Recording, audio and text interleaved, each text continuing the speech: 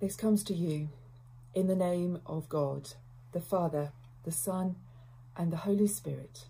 Amen.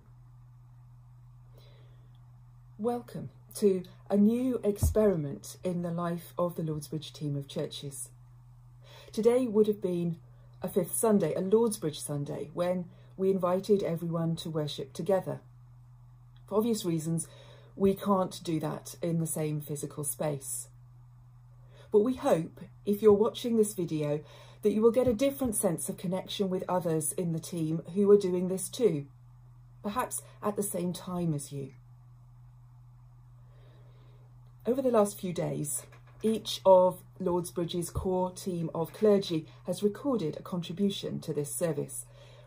As you watch it, please feel free to join in with the prayers. The words will be on the screen, either silently or aloud. And make the prayers your own, just as you would if we were meeting in the same place in a church building. Of course, you can pause the video to look at the family activities with any children in your household, or go back if you want to repeat a prayer. A video has that advantage. Before going any further, you might like to pause the video to fetch and light a candle to mark this as a time for prayer, or to fetch a Bible to follow the Gospel reading later. As this is an experiment and we are learning on the job at the moment, please forgive us if this is a little rough around the edges. It seemed important to produce something homegrown and local, rather than merely to point you towards something produced elsewhere, despite it being with better equipment and skills. We'll see how this goes before we decide whether to do it again, and your feedback and ideas would be very welcome. Just get in touch with your lead minister or with me. Today is also the Sunday when we plan to say thank you and farewell to Becca Gilbert and her family. Becca has been a team vicar here in Lordsbridge for the last 5 or so years and has been lead minister in the parishes of Barton, Coton, Halton and Haslingfield, as well as taking on team-wide portfolios in areas such as weddings and organising student placements. If all had gone according to plan, Becca would have been moving house in a few days, starting her new post in Carlisle Diocese after Easter. But now, of course, her house move is on hold for the next few weeks.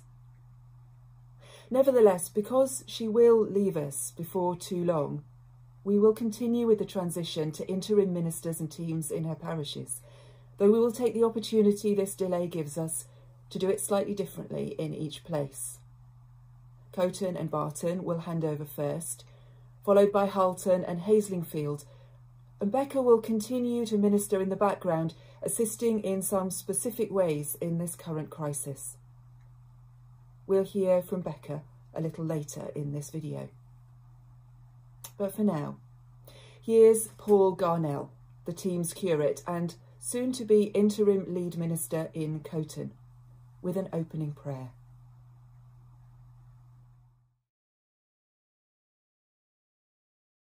Lord of life, thank you for your faithfulness to us and to the church communities across the Lordsbridge area over many generations. Thank you for the hopes and dreams that you have given us to be a network of worshipping communities, each responding to its own context. Thank you for every person who is part of our network, for all who are on a pilgrimage of faith, for those we bless in the wider community, and for those who serve us as ministers and share in leadership. Lord of life, today we pray as communities facing 2 uncertainties. All of us are now learning how to be the body of Christ beyond our normal gatherings, in our homes, in online meeting rooms, on social media and on the phone, instead of in our churches. Thank you that we still have each other, and that you are ever present, not bound by our preconceptions about particular places. Some of our church communities and those who share in leadership are facing a further uncertainty as Becca leaves, and we mark this change. Thank you that you gifted her and her family to us. for all that she has brought us and taught us. Thank you that we could travel together for a while. We ask that you would be present amongst us, comforting us where we feel a sense of loss or anxiety, and envisioning us where we cannot see beyond the present moment. We pray that the life of your Spirit may fill the hopes and dreams that you have given us, and may grow in us, our communities, the signs of the kingdom. Amen. Despite our many distractions, in the Church's year, it is still Lent. In Lent, many people give up or fast from some specific thing, chocolate or cake or single-use plastic perhaps. It seems this year that all of us are now taking part in a more considerable Lenten fast. The fast that is our enforced withdrawal from many of the things that we would normally do, not least from physical contact. The purpose of a Lent fast is to remind us of the role of self-discipline in our lives, and particularly in our spiritual practice. It should remove distractions and prompt us to reflect on how we live and what we might need to change. I wonder what we might already be learning from this enforced Lenten fast, and what we have still to learn before we can return to feasting again. Alongside the fast is the spiritual practice of confession, and it is to that we turn now. Here's Paul again. Please say the words on the screen if you'd like to join in with the prayer. Most merciful God, Father of our Lord Jesus Christ, we confess that we have sinned in thought, word and deed. We have not loved you with our whole heart. We have not loved our neighbours as ourselves. In your mercy, forgive what we have been. Help us to amend what we are, and direct what we shall be, that we may do justly, love mercy, and walk humbly with you, our God. Amen. May the God of love and power forgive us and free us from our sins, heal and strengthen us by his Spirit, and raise us to new life in Christ our Lord. Amen. The Collect, the Church's prayer for today. Gracious Father, you gave up your Son out of love for the world. Lead us to ponder the mysteries of his passion, that we may know eternal peace, through the shedding of our Saviour's blood, Jesus Christ our Lord. Amen.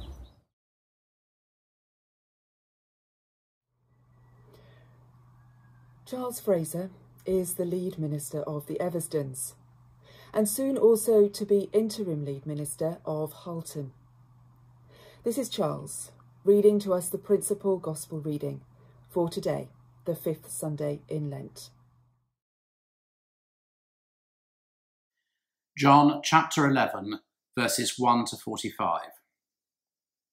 Now a certain man was ill, Lazarus of Bethany, the village of Mary and her sister Martha.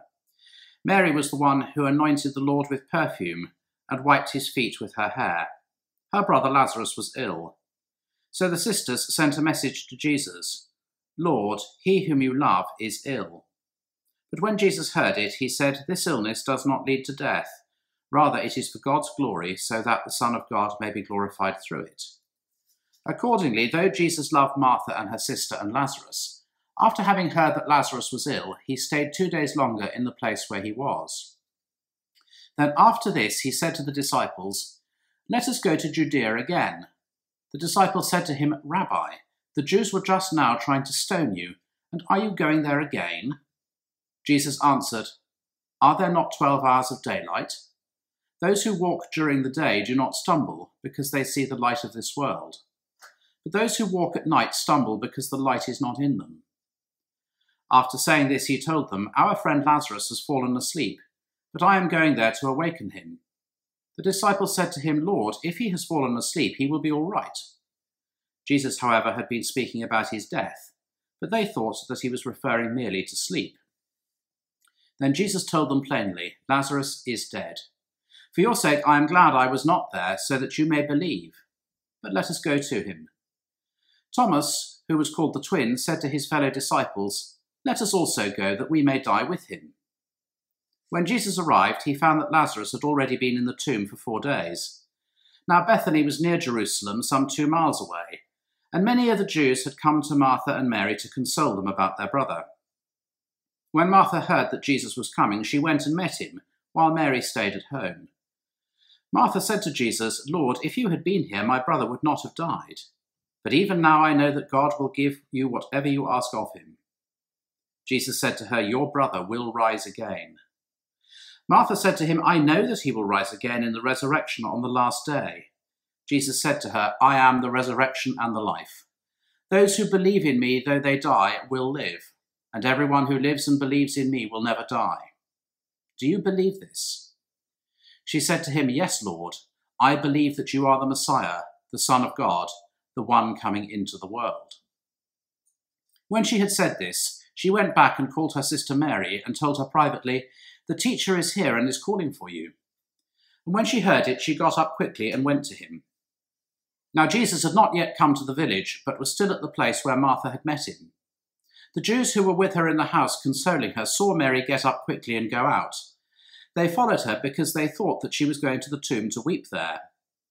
When Mary came where Jesus was and saw him, she knelt at his feet and said to him, "Lord, if you had been here, my brother would not have died."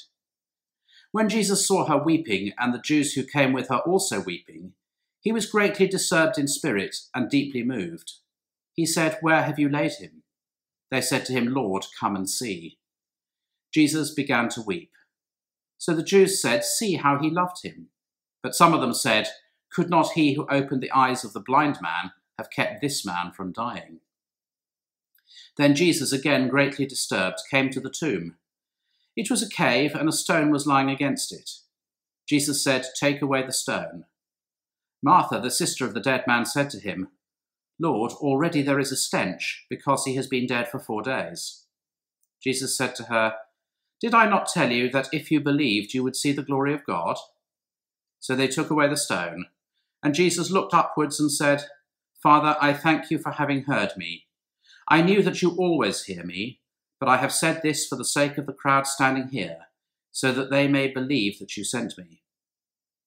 When he had said this, he cried with a loud voice, "Lazarus, come out." The dead man came out, his hands and feet bound with strips of cloth, and his face wrapped in a cloth. Jesus said to them, "Unbind him and let him go." Many of the Jews, therefore, who had come with Mary and had seen what Jesus did, believed in him. Here ends the reading. Becca's role will be changing from Monday as she prepares to leave. Here are some thoughts on this reading from her. Hello, let's pray. May I speak in the name of the living God, the Father, the Son, and the Holy Spirit. Amen. Well, today we hear all of 44 verses of the story of Lazarus.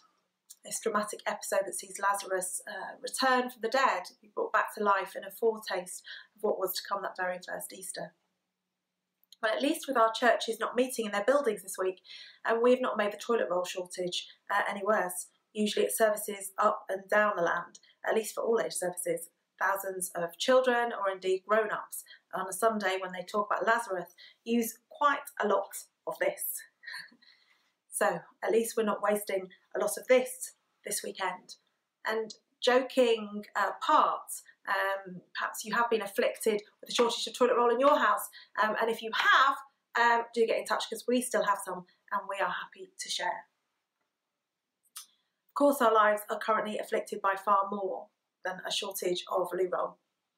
I'm not sure about you, but how are you today? As we remain at home, at least for some of us, we may relish the idea, the opportunity of pausing from a hectic life, perhaps, or the idea of getting on and being allowed to get on with the many jobs that have accrued over the time. Enjoy the weather. We are fortunate that we've had good weather today and this last week. Perhaps we want to tackle the garden and indeed save money. These are things to be thankful for. But of course, for many of us, the uncertainty is really hard. Being on our own might feel daunting. Being with a husband and several children cooped up in one place and not being able to leave might equally be daunting. Some of us will continue still to be working in many different ways and adapting what we do to the challenge.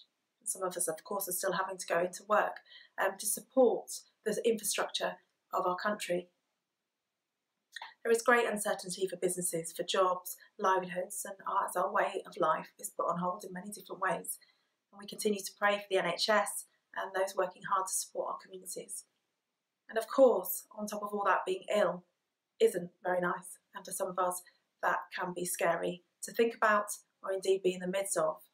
And it brings real danger for some of us. Understandably, many of us might be feeling scared or fearful at this time. And so, as many of us are in this place of isolation or afflicted, if there's ever a story that speaks to us, it is the story of Lazarus.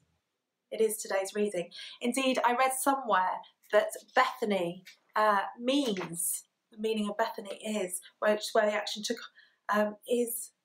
means house of affliction.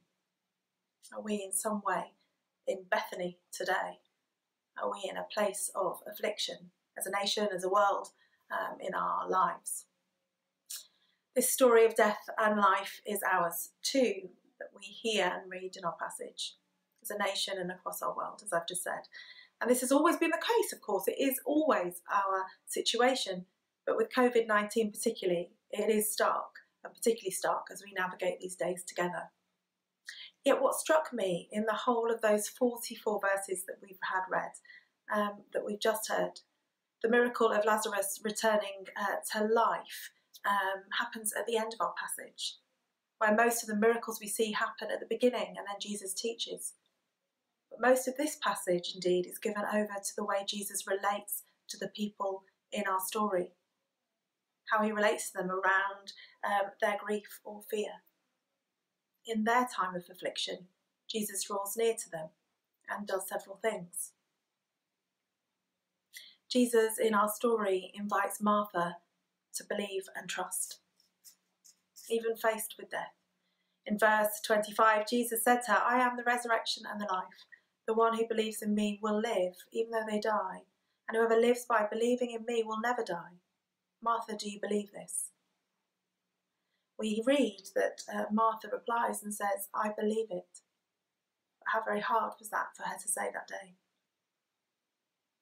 We also see Jesus weeping with Mary.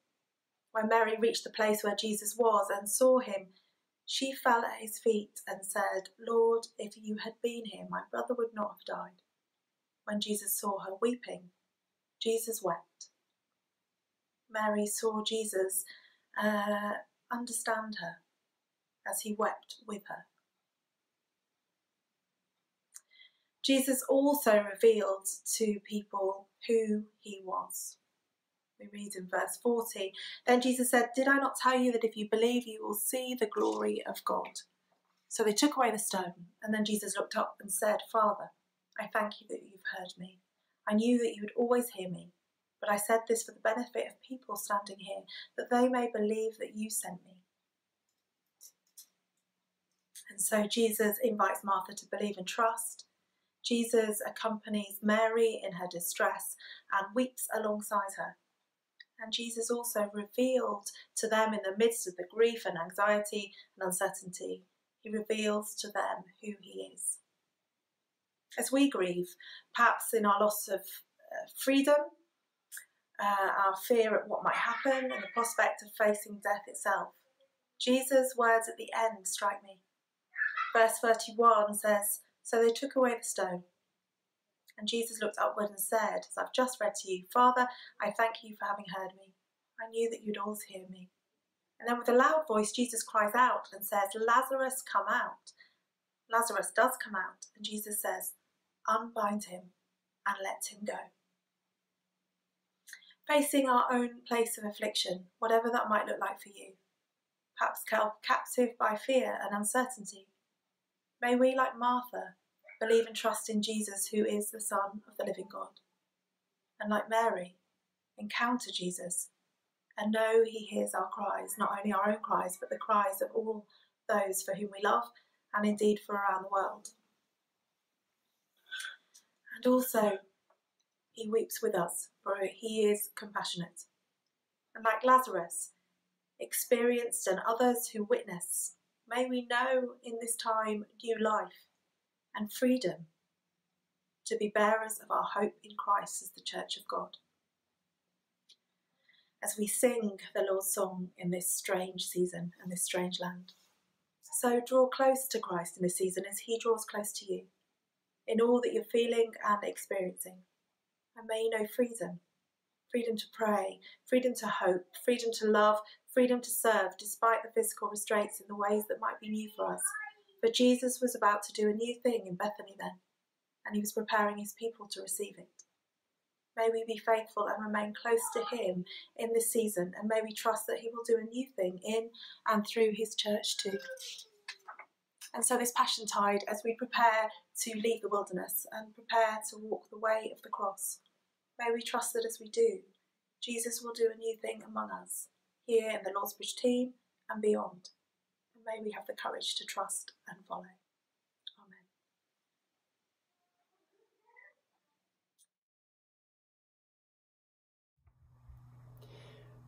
We're now going to try something a little different. Becca and I, between us, have recorded an interview a few days ago. We've put together the different bits of the recording into the next segment.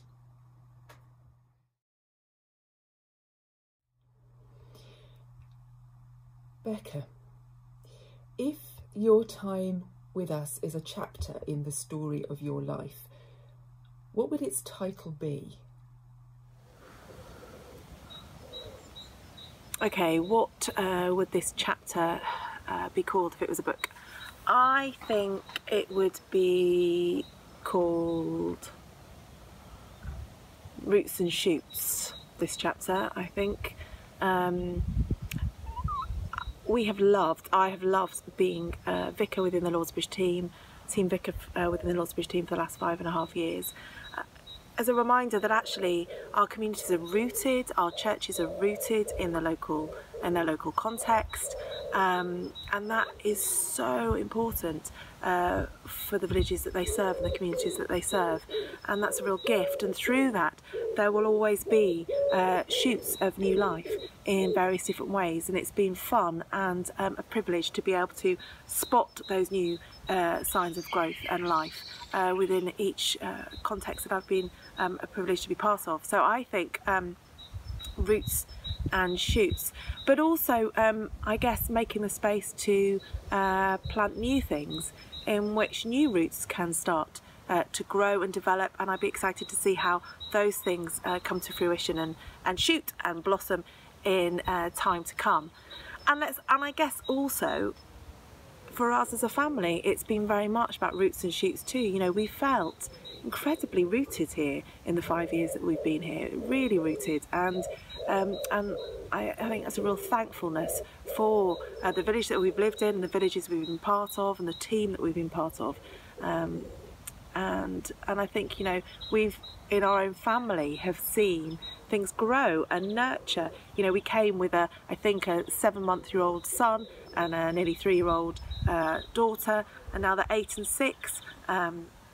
Yeah, so we've nurtured a few more pets in the time. We've had chickens, and our garden has been something of a real blessing to us. So roots and shoots, I think, for this chapter. Thankfulness for all that has grown, and but also all that has been planted and will bloom, I have no concern, in the future. So thankfulness for those rooted communities, but those new signs of life in where God is working in us and through us in the churches and communities that we live in. Tell us about some things that have made you laugh and some things that have made you cry. Do you really want to know? I think people. people, it's relationships, it always is.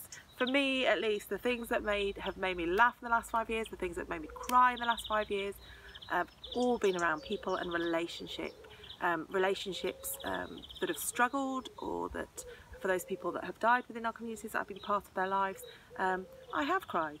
It's been sad to see them go, but actually the joy to know that we have been part of their lives as a church and a community, that I have been part of those lives too. And I've probably cried with laughter quite a bit as well.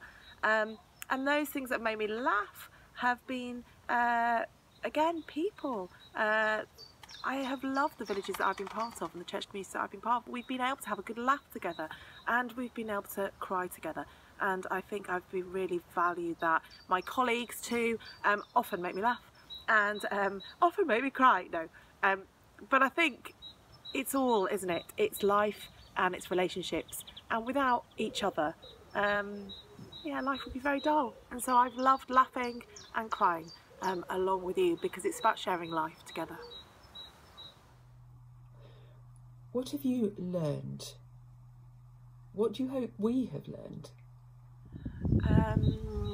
I have learnt more about God whom we serve, and that has been through the people that I have shared these last 5 years with in the team. I've learnt lots of his faithfulness.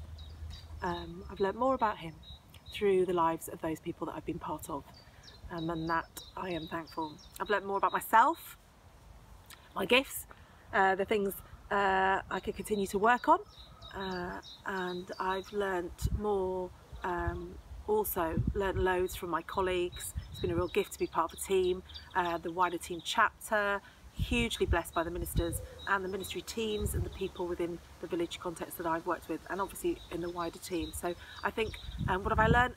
Heaps. I've learnt lots, lots through you, through all those people I've been part of, and learnt lots more about God.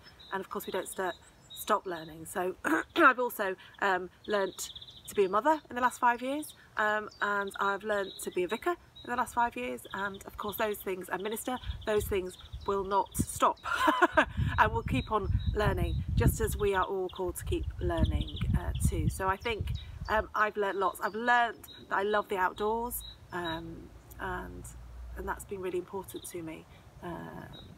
Yeah, so I've learnt a lot, and I'm grateful for those people that have taught me a lot. My colleagues, the villages and communities, church communities I've been part of. And tell us what you're going to be doing next. What are you looking forward to? And what's the name of this next chapter in your story? So what am I about to do?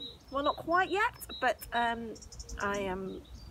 we have felt called, I felt called to be a pioneer minister in the Western Dales, which is in Cumbria, and we will move there at some point. So the title for that, I think, for the next chapter is still a working title, and it's called TBC, because I'm not quite sure how that will evolve. And I think nor do I want to make, I don't want to have a title ready and waiting, because that's the beauty of the role, in which it is about moving there. It's about getting to know new people and learning again from them, and seeing what God is already doing in that place, and how might I be able to, I guess, help and encourage that in the way that I've been called. So really it should be TBC, because none of us know, and nor do I want to give it a title. But that's what I'll be doing. I hope there'll be more outdoors. We might need a tumble dryer. More outdoors stuff perhaps, and working within the farming communities maybe. A lot of small farming communities in that place. And also working ecumenically, which is exciting, working with the URC and the Methodist Church. And it's also where the Quakers started, with George Fox, that area. And that land's really interesting because it takes in where we are, Lancashire, Yorkshire and Cumbria, although it is in Cumbria now. But it's like a betwixt land, it's that in the middle land. and what are the gems, what are the precious things about being that kind of place for that area, and for God to use it and to grow his church in. Becca's family have been an important part of her life here and have helped shape her ministry. We thank God for them too. We have worked together, prayed together, hoped together, laughed together. We say goodbye with gratitude and sadness. Today we begin the process of releasing Becca from her role and responsibilities. Her team-wide responsibilities for students, for weddings, for meetings of the chapter have already been handed over. And her lead minister responsibilities in Coton and Barton will be handed over from this weekend. Then in the next weeks, those in Halton and Haslingfield will follow. And I pray with all of you for Becca, that her hands will be open to receive what God has in store by way of new colleagues and friends and by way of new projects. I pray that she and her family embrace the future with all that they have and are. Becca, Rich, Minty and Benedict, may God bless you richly. Here's Becca again. I'd love to pray. So let's pray for us all. Loving God, thank you that you call each one of us to proclaim your good news and recognise that in one another, together, even though separate, physically separate for a while, we are the body of Christ. We are his hands and his feet. We are Christ's hands and feet, Christ's ears and his prophetic voice in our communities. And so may we trust you as you call us onwards to sing your song of love in this strange land, allowing our gifts to be expressed perhaps in new ways for the glory of Jesus Christ, our Lord, in our homes, in our communities, through our churches, through our networks, and again in our Lordsbridge team and beyond. Amen. When we meet together in a Sunday service, we say words together to affirm our faith. And that's what I'm going to invite you to do now. Each stanza of this simple affirmation is led by a different minister in the team. Please do join in with the words on the screen if you would like to. We believe in God the Father, from whom every family in heaven and on earth is named. We believe in God the Son, who lives in our hearts through faith and fills us with love. We believe in God the Holy Spirit, who strengthens us with power from on high. We believe in one God, Father, Son and Holy Spirit. Amen. David Newton is the lead minister in Caldecott, Comberton and Toft. He also co-leads Bread Church and is taking on responsibility for weddings from Becca, amongst other things. Here's David with our prayers for others and for ourselves. So we pray for our community and our world in need at this time. God of love, we lift to you all those who are working in the health services throughout the world, particularly praying for those who work in our NHS. Give them strength, endurance, and the knowledge of your peace at this time. Lord, in your mercy, hear our prayer. We pray for all those involved in leadership, for our government and the governments of the world, that you would endow them with wisdom to defeat this pandemic. Lord, in your mercy, hear our prayer. And we pray too for our communities, that they would draw together, that there would be an outflow of compassion and kindness, that neighbours would seek to serve one another, and that there would be a sense of your peace in these troubling times. Lord, in your mercy, hear our prayer. We now come to pray for our team as it enters this new period of vacancy. First, a prayer for the team. God of the journey, you give your church all she needs to witness to your love, and through making us a team, have given us each other to support us in that task. As we lean on one another at this time, may we find ourselves leaning on you, our rock and fortress. Lord, in your mercy, hear our prayer. A prayer for Becca and her family. God of the journey, you give us diverse gifts with which to serve your church, and have blessed us through the ministry of Becca. As she and her family journey on, may your light mark their way ahead, that they might walk in the path of life. Lord, in your mercy, hear our prayer. God of the journey, who calls us to be ministers of the gospel in our communities, that the light of your presence might be known in every place, raise up the churches of Barton, Coton, Halton and Haslingfield, that they might be strengthened by your Spirit and set ablaze with your love. Through Jesus Christ we pray. Lord, in your mercy, hear our prayer. God of the journey, whose Spirit blows where it will, move amongst your people and draw to this team a new minister who will equip us to build your kingdom. Prepare our hearts to work with them in the service of your Son, our Saviour. Lord, in your mercy, hear our prayer. And we bring our prayers together in the words of the Lord's Prayer. Our Father in heaven, hallowed be your name. Your kingdom come, your will be done, on earth as in heaven. Give us this day our daily bread. Forgive us our sins, as we forgive those who sin against us. Lead us not into temptation, but deliver us from evil. For the kingdom, the power, and the glory are yours, now and forever. Amen.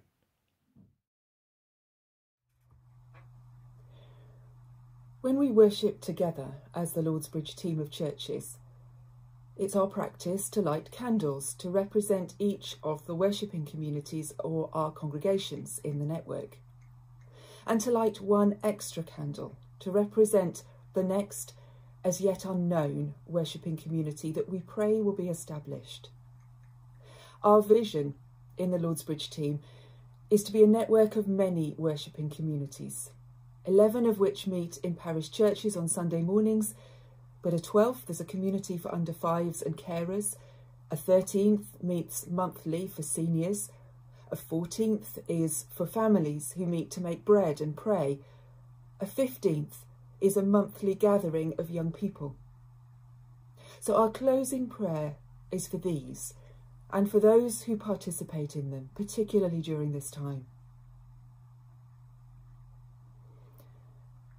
So we pray this morning for the church communities of Barton, Caldecott, Coton, Comberton, Dry Drayton, Great and Little Everston, Hardwick, Halton, Haslingfield and Toft. We pray for the Monday Mornings community, for Oasis Teas and their community, for Bread Church, for Messy Church, for Thirst, and for another as yet unknown fresh expression of church, a new community of pilgrims. So we close with the team prayer. Please say it with me if you would like to. Lord God, in your love you sent your Son. In your grace you called us back to you. In your mission you placed us where we are and formed us into a team. Call us onward into your purposes and growth. through Jesus Christ our Lord. Amen. And may the blessing of God Almighty, the Father, the Son, and the Holy Spirit be with us and remain with us always. Amen.